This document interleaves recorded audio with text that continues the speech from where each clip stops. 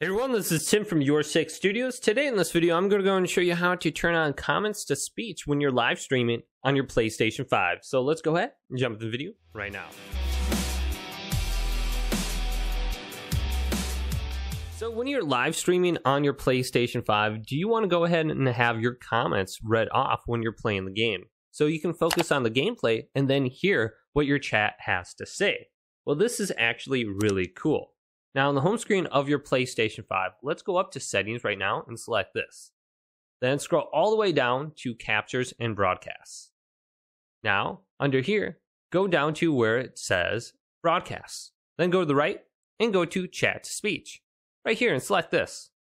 Now make sure this top option is selected and turned on. Convert broadcast chat to speech. Speak out loud the chat from your viewers. This is supported only in certain languages.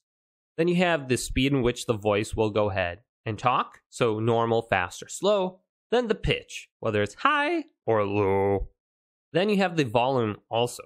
So if it's way too soft, you can go ahead and turn it up right here.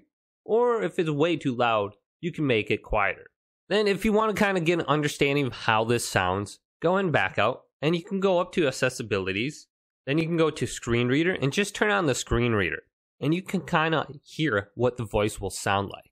Or you can listen to your broadcast and just type in a message or two when you're live streaming.